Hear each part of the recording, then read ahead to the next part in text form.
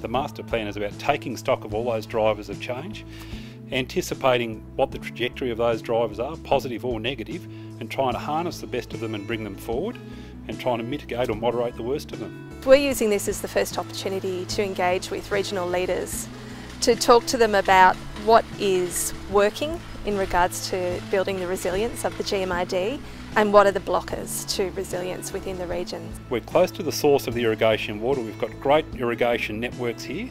I understand there's less water in those networks all the time available for agriculture, but I tell you what, if agriculture fails here, we're the tip of the iceberg.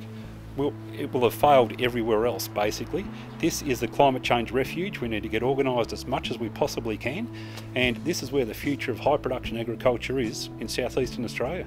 So we've got to build a region, a community, ag industries that can face lots of unpredictable futures, but have the agility, the diversity, the skills to transform into something that is actually more resilient into the future. This region wants to no longer be receivers of policy decisions, infrastructure, and to be more active in saying this is what we want and this is what we think will increase our resilience to these kinds of changes, climate changes, dry seasonal conditions in the future. It's hard to see a way forward for what's going to happen to our district and our schools and our hospitals and all those things. Most people I talk to in my dairying circles have either got their cows for sale or their farm for sale. They can't see a future either, so it's pretty hard to keep positive. Work out what can we practically do so that that farmer has options, has hope, is excited by things, and that's hard to do. You know, that's hard to make people feel optimistic about the future, but this is, to me, if we get this right,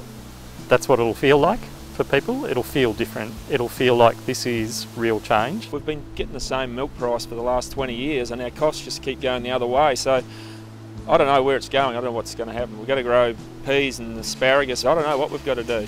And those people that make that decision that that they don't want to continue or are being forced because they can't make the finances work, we need to support them. To exit with dignity, help them transition to something else. The challenge for us is we'll slip back into business as usual. So business as usual, more of the same, is not going to get us where we want to go. So if this just becomes another report, if it just becomes another committee, that's just more of the same.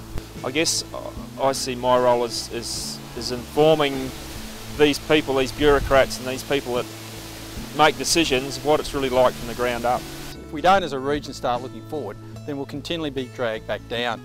So yes, farmers and irrigators, we'd love to come on board, and they will come on board over time, but for us it's probably more the industry leaders, it's more about government, it's about local government, these players leading collectively in a direction that we're trying to set for the region. As a service organisation, how we actually service that, how we actually get the right information, make it available at the right time and target the right people is a real challenge. A lot of our tools and approaches that we're trying or have tried in the past aren't working. So that's why people turn to resilience, and it's not just here, it's right around the world. So we work in lots of places and it's the same story. We're facing lots of challenges, lots of uncertainty, rapidly changing world, and the tools that we've got don't work very well. So resilience is a new tool to help us try to think about this differently.